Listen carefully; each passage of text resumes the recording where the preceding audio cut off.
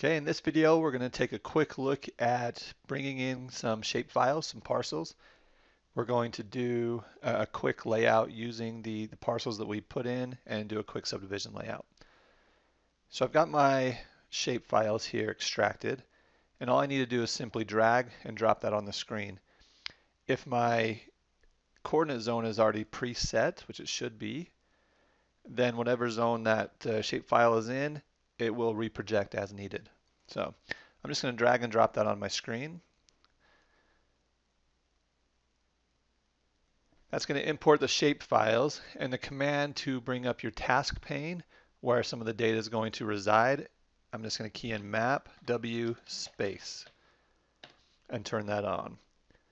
So I now have my tax parcel, my parcels here. You can select a parcel. If you right click, there's show data table.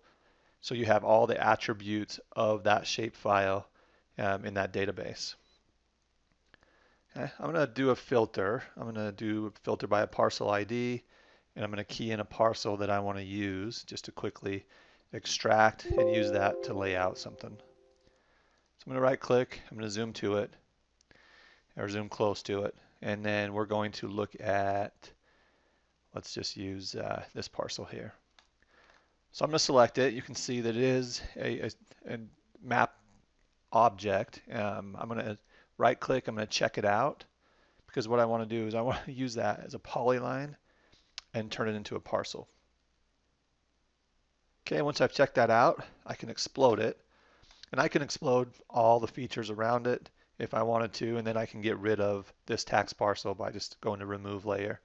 I'm going to leave them in just so we can see what they look like, and I'm going to do a quick and simple subdivision layout. So here's a center line. Let's maybe tie that in to this existing road.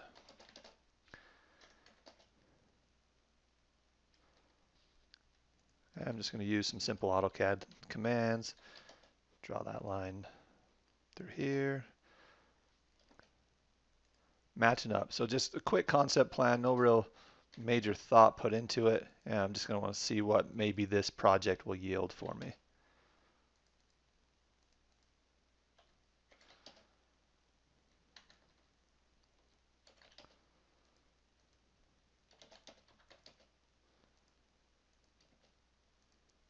Okay.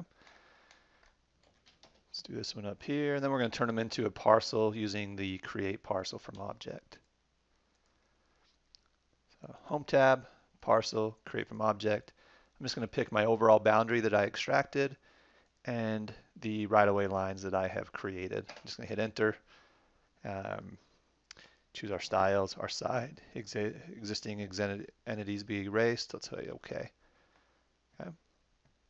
It's pretty quick. I've got my two sides. I've got a road splitting down the middle. We can maybe use these parcel creation tools that Civil 3D has. And let's see what we have here. Let's say we want half-acre lots. I could say 43560 divided by 2. That's going to give me that square footage. Maybe we want third-acre lots, 43560 divided by 3. Minimum frontage, frontage offset, some of those settings in there. What do we want to do with the remainder? Redistribute, create a parcel from the last one, place remainder in last parcel. Let's just redistribute it. I'm going to use slide line create. Hit OK. I'm going to pick, let's do the left side first, and then I'm going to pick along the frontage with a 90-degree angle. Beautiful. Let's do that on the one side.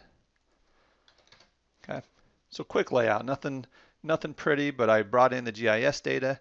I checked out that overall boundary, turned it into a parcel, and did a quick concept plan. So there's a lot of stuff you can do with GIS data without getting too detailed in there. And quickly and easily, within a couple minutes, we had a conceptual subdivision layout that we can turn in or kind of go from there. So.